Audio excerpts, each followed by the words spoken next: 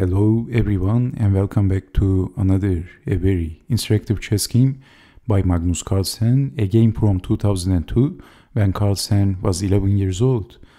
A chess game from Norway. So let's see what happened. Magnus Carlsen had the white pieces and his opponent was Tor Gulbrandsen, who had the black pieces.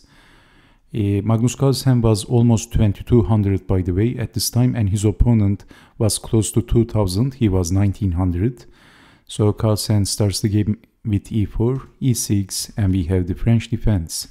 Knight to d2, knight to f6, and this is the Tarrasch variation, closed variation of the Tarrasch French. So knight from g to f3, c5, c3, knight to c6, bishop to d3, queen to b6, and Carlsen castled. Well, this is known as the Korchnoi non-gambit. So basically Magnus Carlsen is sacrificing the d pawn, and then knight takes on d4, knight takes, queen takes on d4, and black accepted the gambit.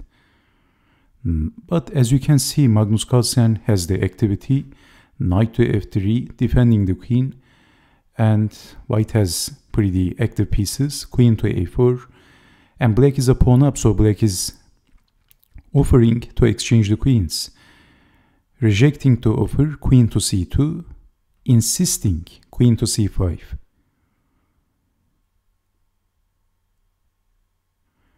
But actually, of course, white is a pawn down, so it doesn't make any sense if exchanging the queens. Carlsen is stubborn about not exchanging the queens. He played queen to e2, bishop to e7, a very natural move, developing the bishop, and it is white to move. What would you do in this position? Well, of course, developing the bishop with a tempo, bishop to e3, and we can say that for a sacrifice pawn, white is doing very well, more than okay actually. White is very strong in this position. So after defending the queen, you can see that this bishop on c8 is a problem. How to develop this bishop? It looks like black is lacking behind in the development, and all of the white pieces are active. The rooks are connected, and also black haven't castled, of course. So Carlsen played bishop to g5 in this position. And actually exchanging the bishops was the strongest move in this position for black.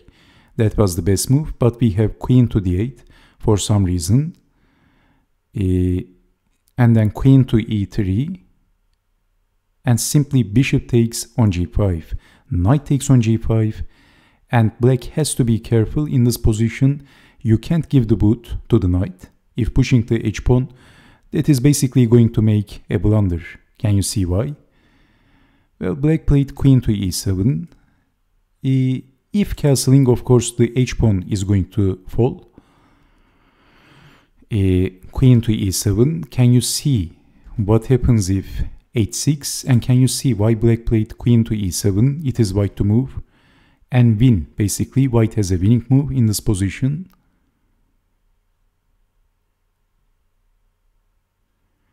Well, that is knight takes on e6, double exclamation point, double exclam. So did you see this move? If capturing the knight, then the light squares are looking extremely weak. Bishop to g6, king to e7, and then check on the defense, and black is getting checkmated. So after knight takes on e6, capturing, checking, if king to f8, then this is also not very good because of check, knight to f6, and the knight is pinned, and white is getting back the compensation with an attack. So this is looking very dangerous for black. So okay, in the real chess game, bishop takes on g5, knight takes on g5, queen to e7, defending, knight takes on e6, and it is white to move, where Carlsen played in this position a very crafty move, a foxy move. He played rook from a to c1. Don't forget that he was only 11 years old, but his moves are just simply stunningly beautiful And it's very impressive for an 11 years old kid, of course. He was a chess prodigy. So black now pushed the pawn, and this was actually losing. This was a losing move. Can you see why this move is actually a losing move? So if I give you a few seconds, can you guess the next move for white? If you want, you can also pause the video and try to guess the next move for white.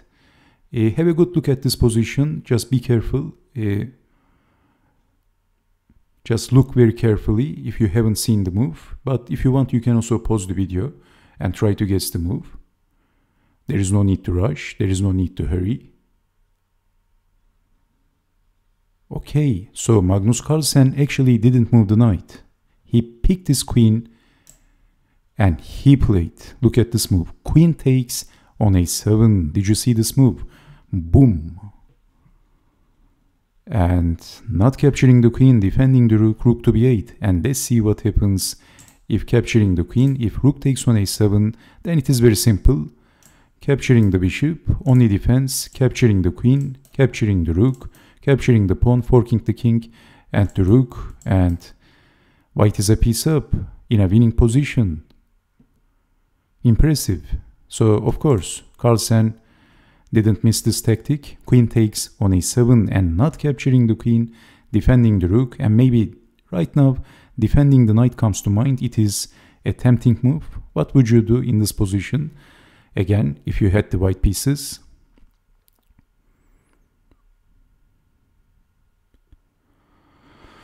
Well, Magnus Carlsen sacrificed the queen. Queen takes on b8. What a shot. Beautiful.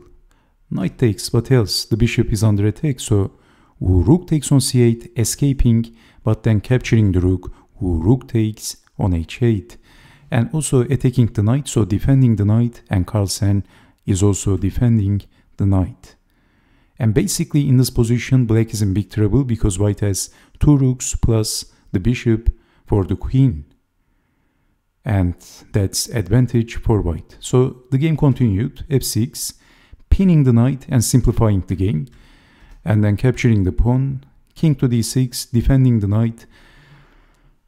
And it is black to move. Well, in this position, white has some tactics such as rook to d8. If queen takes rook, then knight to f7. So if some random move, then we can check. And this is a possibility.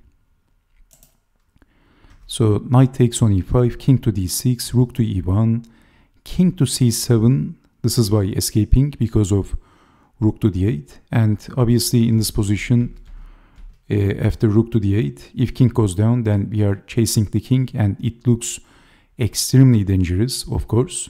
So king to c7 and g3, queen to b4, defending the rook. It's a matter of technique from now on, of course.